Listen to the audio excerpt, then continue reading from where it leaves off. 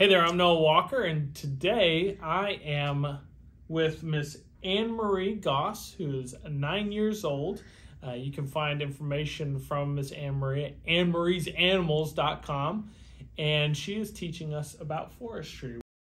Foley Cellulose is a wood pulp mill. Hi, I'm with Mr. Eddie Brown, and he worked at a lumber mill in Perry. So I know they cut the trees down, they put them on a truck, and they haul them there. But what do they do next? Okay, when they cut the trees and haul them in the mill, they weigh them in, see how much the trees weigh.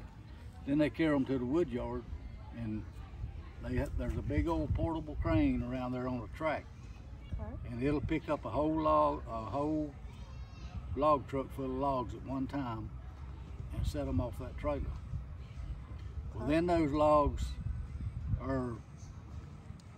then they send from there, those logs go through a saw that cuts the logs up in different lengths. And so from there, they go into a barking drum, and the barking drum, it beats all the bark off the trees. All right, well then the trees that the bark's been beat off of, they go through a chipper and make chips. No, not potato chips. Not chocolate chips. Wood chips. These are wood chips. After they make the chips go to another part of the mill. It's called digesting. And they have digesters over there, and they cook the chips in the digesters that starts making pulp. Okay. Well, they go from there to the bleach plant, and then they bleach it, and it starts turning into more pulp. And it goes across drums that actually makes pulp. And whenever it leaves the bleach plant, it goes to pulp drying. And pulp drying has 64 drums, I believe, steam drums. And they have, when the pulp comes in, it comes in on a thing they call the fournier.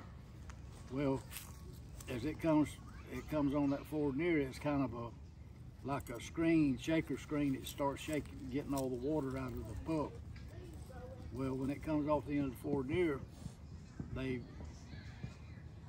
your drums have a rope all the way wound around them from one end to the other. So you start a tail off of that pulp, and it starts going over them dryer drums. No, not a drum set. Not a chicken leg. Not a drumstick. I said not a drumstick. This type of drum. And then when it comes off the other end, it's making paper. So there's a reel down there that turns this way, so you feed the tail into that reel, and it winds that. It makes a big old roll of paper. Wow. And then they got a ball, Teflon ball on a stick that they'll stick in there, and they'll break that tail when the roll gets to a certain height, and it breaks, and it just starts another roll. So it's just a continuous thing. And the pulp the paper that they make is actually not paper, it's a dissolving pulp. So the mill will sell the pulp to somebody else, and they'll dissolve the pulp. They'll make stuff like, they make Pampers, they make toilet paper, they make tires, they make money, they make screwdriver handles, just all kinds of stuff that gets made with that pulp.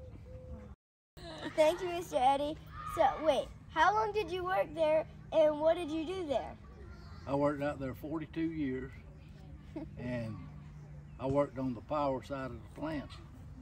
The first 20 years I was a welder, and I welded in the boilers, welded pipe, and just stuff to keep the powerhouse going. And then the last 22 years I was an inspection coordinator and a maintenance coordinator.